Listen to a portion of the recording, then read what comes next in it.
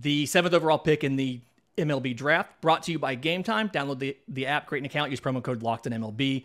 The Cincinnati Reds have taken right-hand pitcher Rhett Lowder out of Wake Forest, considered to be one of the top pitchers in the draft behind Paul Skeens, and someone who really makes it happen with the changeup, which is not always something that you see a lot of college pitchers have a good changeup.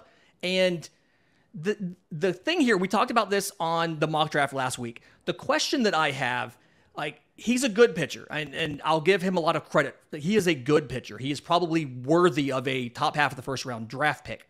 My question is, how much development can you expect out of a pitcher from Wake Forest, because they have the pitching lab and these guys that they produce are so polished when they get to MLB? It's almost like the opposite of the University of Florida. Florida doesn't develop their guys.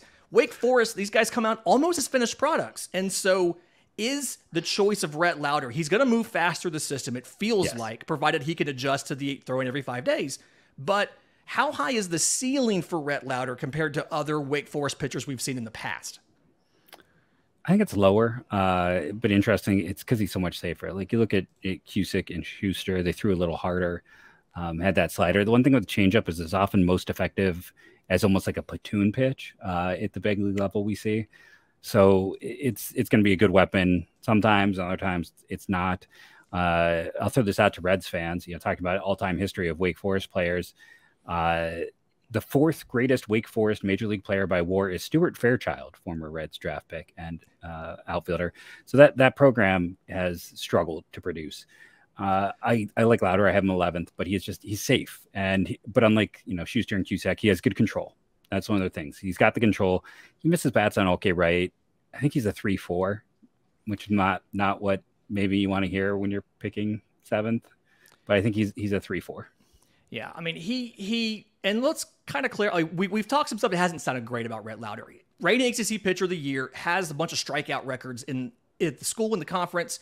Fastball sits mid-90s. He doesn't always hold it super deep into the starts. It feels like he gets to low 90s later in the start.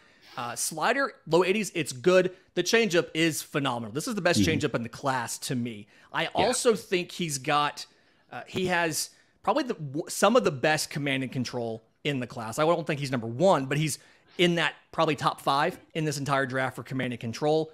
And that is going to help him a little bit, as well as the sequencing being so good. He likes to pitch backwards off the slider, and the changeup can land everything for a strike. And I don't notice any significant platoon splits with Rhett Lowder. It feels like he's able to make it work against both lefties and righties. And I think that's a big part of it. He's going to move quickly. I don't think we see him pitch this year in the bigs. There was a question there in the chat. Might not even see him pitch in the minors this year. Yeah, these guys that go deeper, go to the College World Series, I'd probably have him shut down for the rest of the year, and then you'd see him beginning of the year next year. But I do think Rhett Lowder is what this team needed as far as more reinforcements pitching-wise. And you have to think, if you can get a little more velocity on him, which, again, that's a question. Even just maintaining the mid-90s velocity deeper into the start, that's probably the key to transcend that number 3, number 4 kind of cutoff there, I think. Yeah, I mean, I think you're probably looking at 2025. Let's be honest. Like, even 1 year in after drafting is very rare. There aren't a lot of guys who make that leap. So he's away, but he is going to, like, say, safe. He's got command. He's got control. If anything makes a pitcher fail, it's those. So he's got that. He's only 6'2", so he's a bit of an undersized righty. What you see is what you get. So he'll move quickly. He's a good prospect. Just another solid arm.